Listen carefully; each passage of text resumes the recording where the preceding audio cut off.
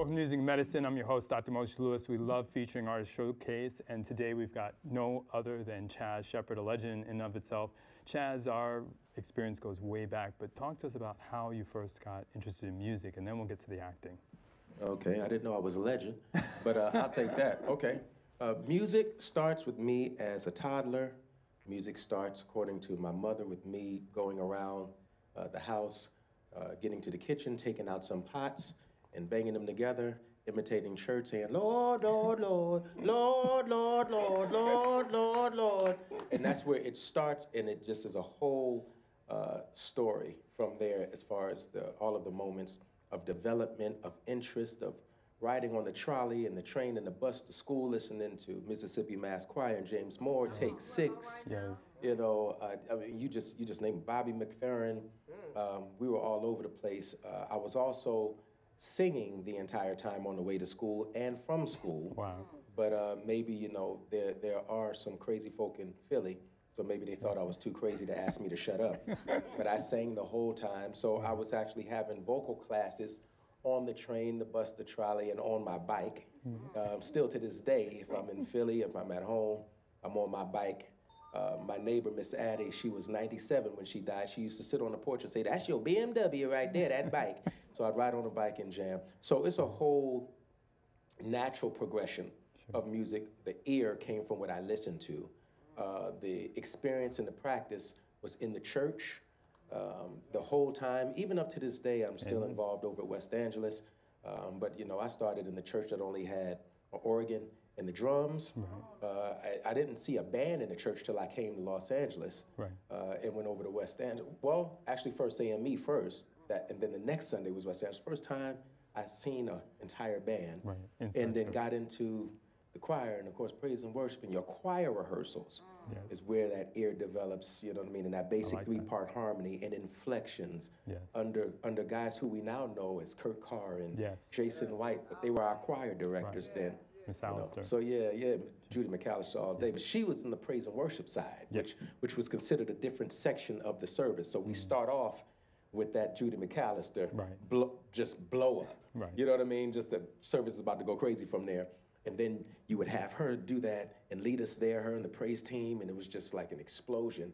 And then you'd have the short guy get up on the director's box with his robe and direct the craziness out of the choir. Then he'd turn around and direct you in the audience, and you know, who knew that he would turn into Kurt Carr, you know? And the year before that, Darryl Coley was the director of the choir as well in those days. So that church life is where it's at, man. Wonderful pedigree. Now, when did you get your big break in acting, and what was that first role? Big break. I still think I haven't had the big break. When I say break, I mean that thing that gets you over the hump to where you are now in a place of just floating and flourishing and blossoming in the business. But, of course, I've just had nothing but breaks throughout, but I won't say the big break yet. Maybe the first thing that got it moving on a high scale was me doing a show called Sinbad. And this was in about 93. I was playing Sinbad's son, and there was Sinbad, there was Layla Rashawn, who at that time was just a queen in the commercial industry, and soon to be known very well for Boomerang as well. There was a Spanish girl who my mother and I took out to lunch on our break, and she was saying, I'm doing well in Mexico. She could barely speak English, she could barely understand her. She was just hoping that she would be able to do well in the States one day, and she became Selma Hayek. You know, and so when I ran into her in the Beverly Center one day, I said, I guess it worked out for you, huh? I guess you're doing a little well in the States. You know what I mean? Yeah, right. You know what I'm saying? And if you're not doing well no more, your husband is. So, you know, so yeah. So think about who you take out to lunch. What are some of the roles that you've played, some of the shows you've been on? Well, it's 30 years worth. Most of them are significant shows and movies to our culture. So I almost wouldn't know where to start. But if we do film, mostly it was television for me. Theater film would set it off. But a favorite of folks is the Temptations. That's a favorite, of which I almost didn't get, I got because I left my radio in the audition room by accident. Okay, tell us And about that's that. how I got that. Yeah, so I went in for the role of Otis. Okay. They enjoyed me. Suzanne DePass is sitting right there, Alan Arkush, the director. And it's, you're just too young. You're just too young. You know, it's like, oh, man, okay, well, thank y'all so much. And part of the audition was you had to bring a radio in. And just, you know, just so they can just see you move a little bit, just to see if you at least could keep rhythm, you know, and sing a little bit or whatever. And I left the room, but I left my radio. So right when I knocked us up, sorry, so I left the radio. They said, oh, that's right, you didn't sing or do anything. I mean, I'm like, well, it's pointless, you know what I mean? Right. No, still do something, just do something, And I did my, you know, Tim's and my little thing, and then I saw them look at each other, and I think it was she or he that said, there's a role that we were thinking about putting, but we took out, we're thinking about putting back in, and I think you are right for that. They told me that right there. Normally that's not the norm of how the audition process goes. And so that's how I got the Temptations, by leaving my radio. And wound up in it way more than I was supposed to, because they were enjoying my take on it, because I was the only character of the group where there was no reference, or I hadn't met Otis yet. All the other guys got to speak with him. Wow. Okay. The character I played was nowhere to be found. So I had to just get what I was getting from the script, and they were loving it. It was gelling. And so I wound up in there a bit longer. So that was one, but plenty of things. Steve Harvey's a big part of my start on TV, because the Sinbad show I didn't wind up airing on. Okay. Ray J replaced me. Okay, and so now that explains it. Yeah, I'll remind him. I'll see him next month. But he replaced me because they were just wondering if I was too old and blah, blah, blah, blah. And so Steve Harvey's first show, Me and the Boys, was the first that aired, where I played his son and, you know, all of that stuff, and went on. And then later, he's the one in 2010 who gave me the shine on my music career, because he had the #1 morning show at that time, between him and Tom Joyner going back and forth. So he broke me that way. So it's plenty things. Moesha, the Parkers, and Seventh Heaven for 2 years. A lot of cool stuff. Absolutely. Talk to us about some of the movie roles. I know you recently did a project with Kirk Franklin. Yes. I did Kirk Franklin's first Christmas movie, which was also Lifetime's first faith-based Christmas movie. So it's called Kirk Franklin's A Gospel Christmas. And he reminded me that I had auditioned for him for a show he was doing many years before. I totally forgot about that. And so he was like, we finally get to do it.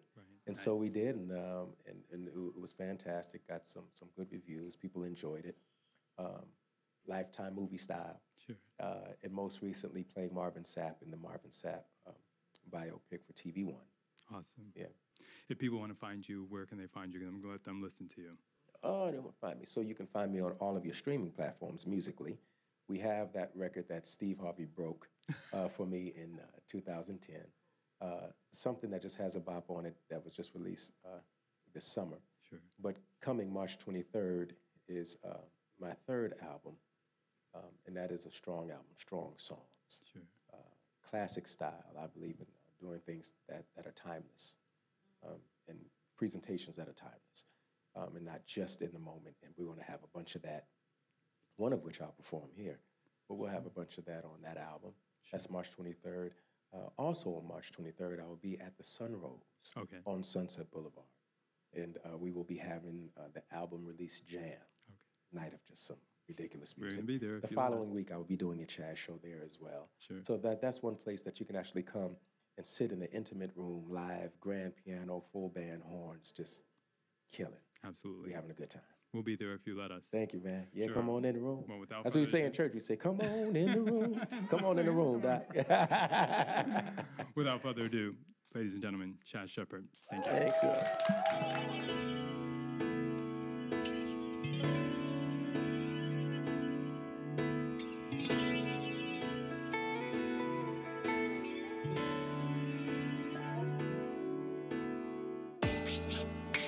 For every day you made sensational, let's make this moment unerasable for you, 'cause you're my incredible. Hey, for you.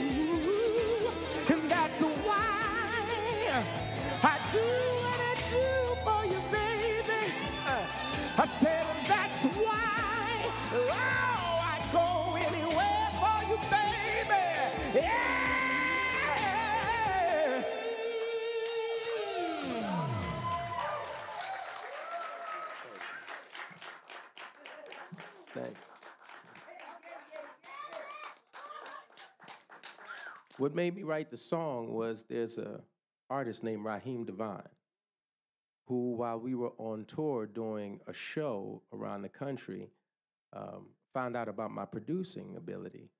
I would be in the dressing room producing, I'd be at a hotel producing, and he said, man, you know, he twists his mouth when he's talking.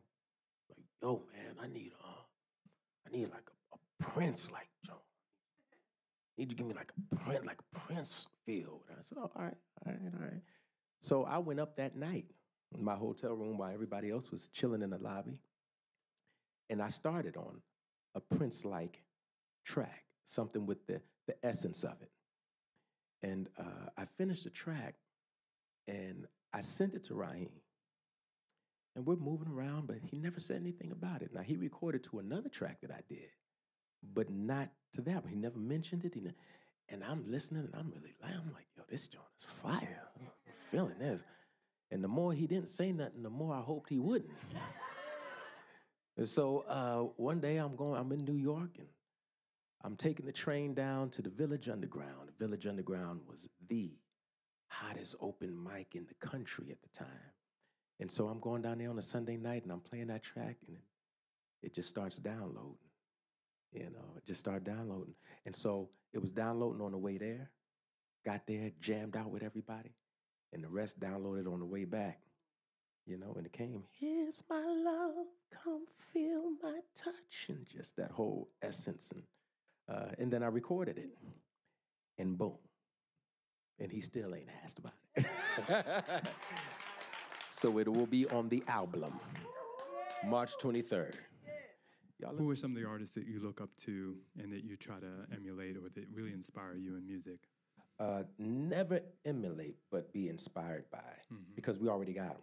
Right. We already have them, and so they've already mastered them. Right.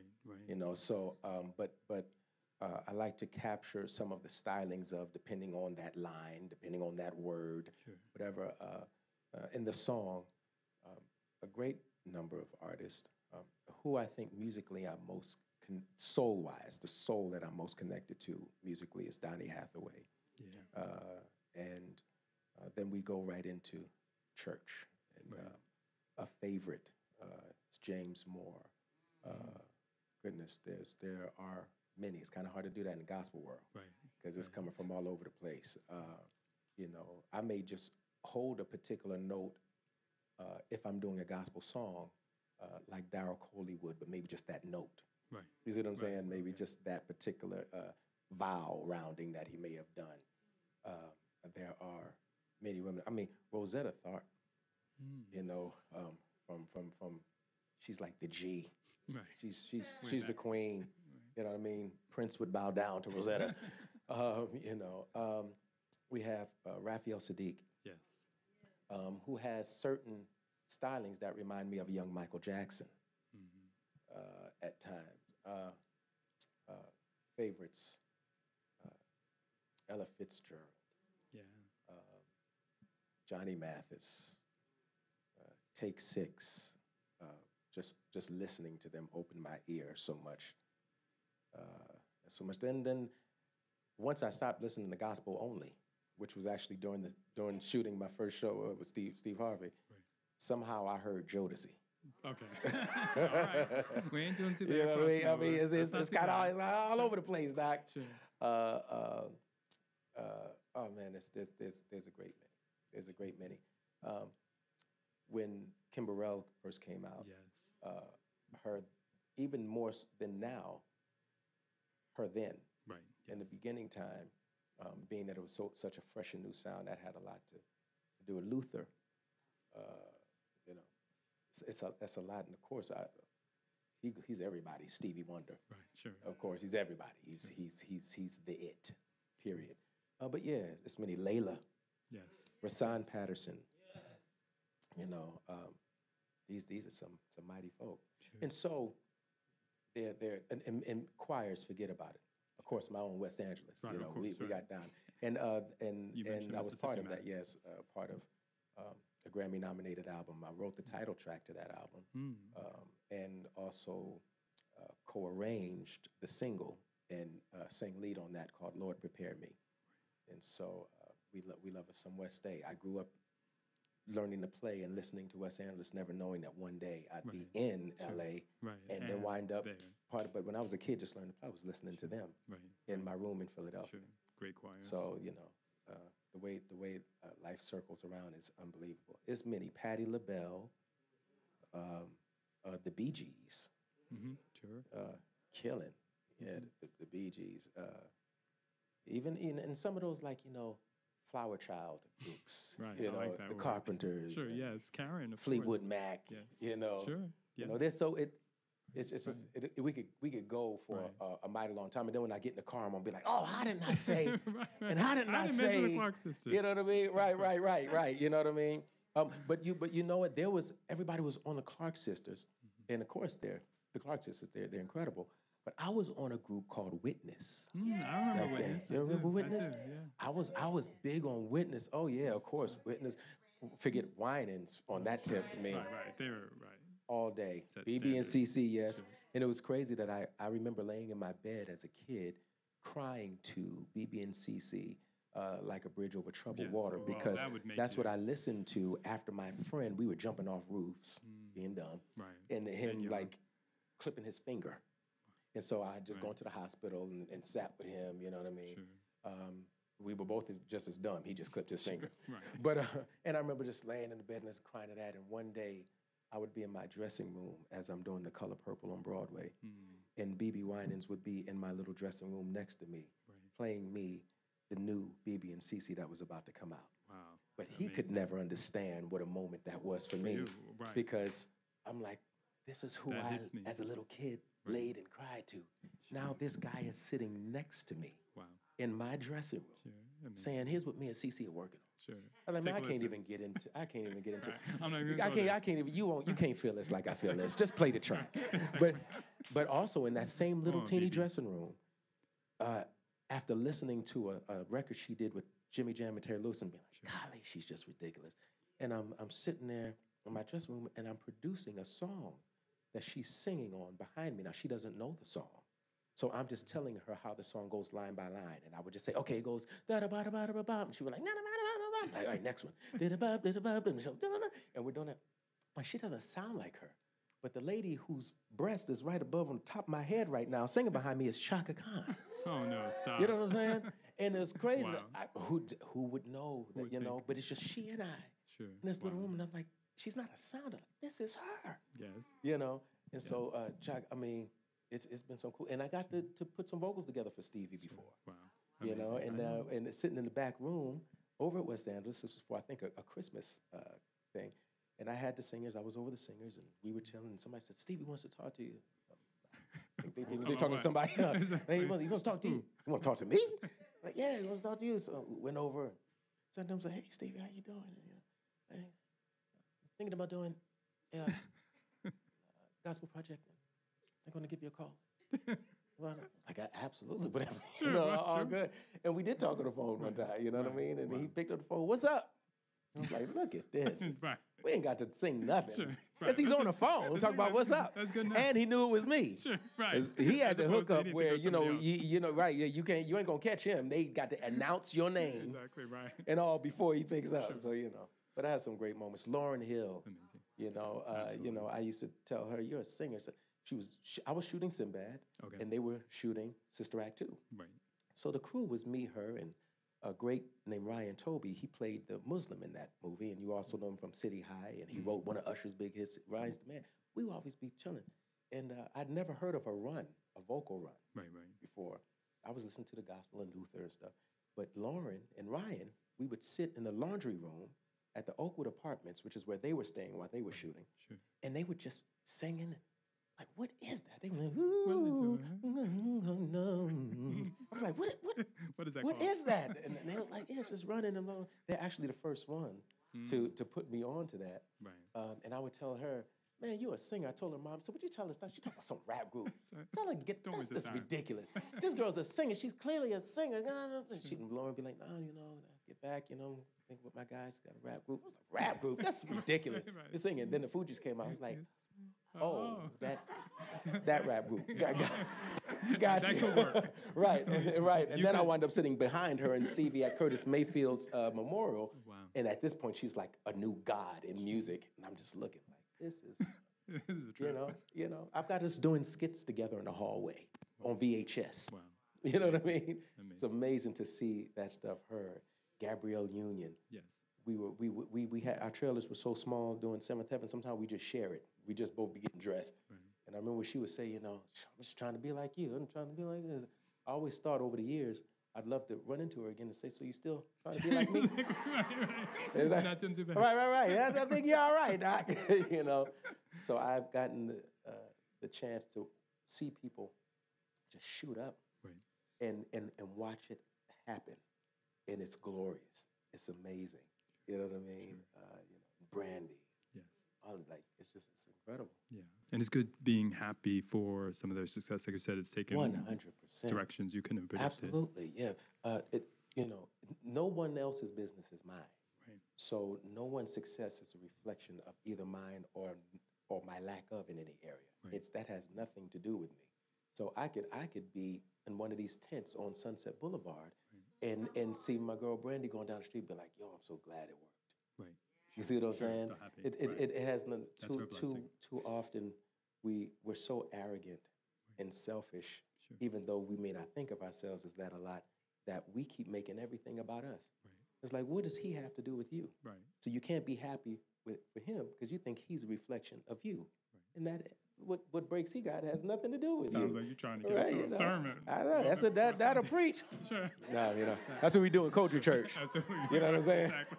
I get that from Hez. He be just making breaks. He'd be like, you know, when you wear blue. You'd be like, what was that? What just happened? What was that?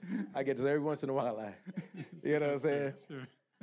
Yeah, so it has nothing to do with you. But it's been great to see them be fantastic and Absolutely. move on. Sure. Know? The show's called Music and Medicine. When you hear those words, how do they speak to your heart? Really? How do they resonate with you? I thought it was the new Hustler podcast. Hey. I mean, y'all don't see this? Y'all don't see this jacket? Hey. He got his Hugh Hefner on tonight. Somebody's. Come on, Hugh. He's not here anymore. Somebody got to take over. Exactly. So Don's gone. F's gone. It's your turn to go. Exactly. Let's go. I think I feel a spirit coming on. I love it. Every time. All right. Music and medicine. That's right. That's right. Not that medicine, but yeah. At least not on Right. That's Marvin Gaye's song. He wanted a different kind of healing, huh? Huh?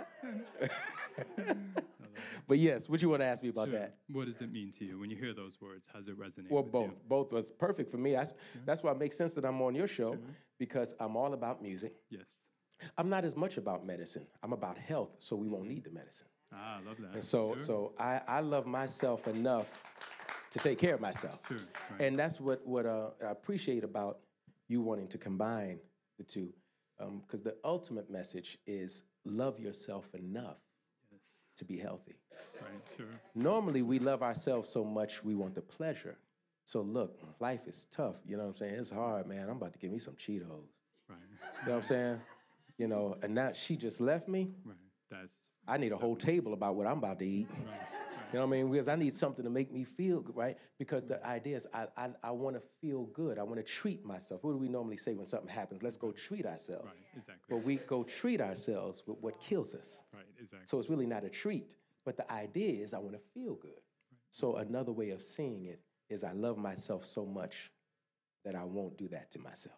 Absolutely. You see what I mean? It's a different perspective and one that helps, you know, exactly. along the way. Yeah. You know? So that's how I see it. What are some of those secrets that you do? The secrets I do, it's more about not only what you put in, but what you keep out. Yes. So normally medicine is to help either fix the issue or cover it up for now. Right. But if we get to the root of the problem, then we don't have to worry about that. And a lot of times you'll hear a lot of older folks, senior citizens as we call them, who may juice or this, that, and the other. And they be like, I'm off all my medication. I ain't touched my this, that, and the other. You know, because what they're doing now, they're putting in the nutrients that helps them not need it. Exactly. So my trick, if you would, is I put in what's going to do good for me. Simple as that. And I make it taste good. Because just think about it. We all like chicken, right? But as I've heard Dr. Bobby Price even say, what we like is the seasoning. Right. The seasoning is normally the vegetable. The red pepper, yes, the bell peppers, right, the crushed, you know what I mean? So you also can, I could do a steak taco, but also could do a mushroom taco with the chipotle sauce. Right. Top it with some raw onions. Starting to get hungry. You see what I'm saying? That's before But, I got here, Doc. healthy, That's why I feel good right tasty. now. There you go. You understand what I'm saying? So I'm trying to tell you. So I'm trying to tell you. You know what I mean? Almond milks and basically your nuts, your seeds, your vegetables. Right. But don't believe the lies that healthy food don't taste. No, that's actually what tastes good. Right. You just got to make it good. If somebody fried chicken and the fried chicken is nasty, you know it ain't, because fried chicken tastes good. You know they just can't cook. Right. It's the same thing with healthy food. Like cook it, make it good. It's like, they just can't cook. Because if I make you a kale shake, you're going to go in. That's right. You know what I'm saying? I might get a proposal. You understand me? Exactly. You know what I'm saying? So that's the secret. Right. Right. It's the kale shake, Doc. Exactly. That's what's up. I knew we'd get it out of here. I love chefing, man. And and healthy, even if I do chicken, because I haven't had meat in 13 years. And recently, speaking of gospel, me and you and one of your guests, Andre Washington, we recently worked with Fred Hammond on a play that he's working on. Well, I wanted to only had 2 weeks, and that's not enough time to get jacked. It's just not. The body doesn't, you know what I mean? Right. Even with steroids, you can't, you know what I mean? Sure. And so I called a friend of mine, and I said, well, what's clean eating to you? He's a bodybuilder. And he said the regular, the chicken, it is, and that. But yeah, I can't, the chicken, I can't mess with that because it's so carcinogenic. Right. 1 out of 3 people, not only in the country, but that I know, are dying of cancer. It's not a myth. Right. This is what's going on, right? I can't mess with that. I said, but what if there's a way? I also had a Holy Ghost, so sometimes the Lord talked to me and tell me to do something ain't nobody else told me to do, and it'll work. Gives you a message. So right that night, right there, I went on, and I found out that there is a healthier way to be able to have it.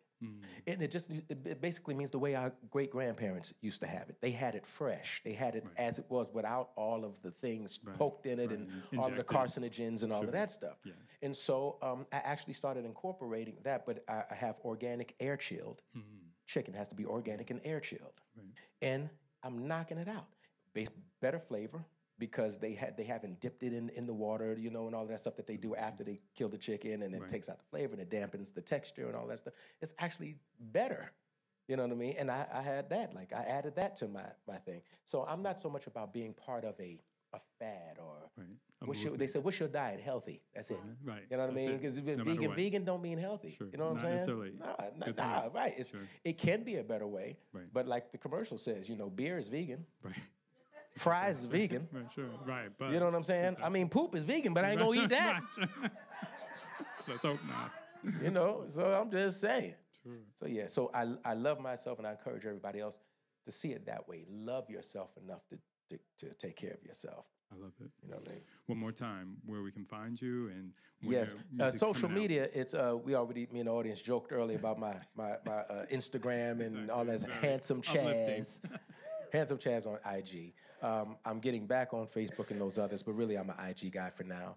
Sure. So Handsome Chaz on Chaz is CHAZ. Sure. And that's where I just show some of whatever I've done recently, here and there when I jump on. And also we'll be putting up the promo for the Sunrose, as we spoke of earlier, March 23rd. The Sunrose on Sunset, my album release jam. And then the following week, it'll be another Chaz Shepherd show. We have grand piano, we have horns, we have intimacy, we have a gorgeous room, good drinks, and all of that stuff. And phenomenal music. Phenomenal music. And the reason I can say that, because I'm not just talking about me. It's the folks that I'm up there with. These are some bad, Yeah, so that's a place for now that you can see me live.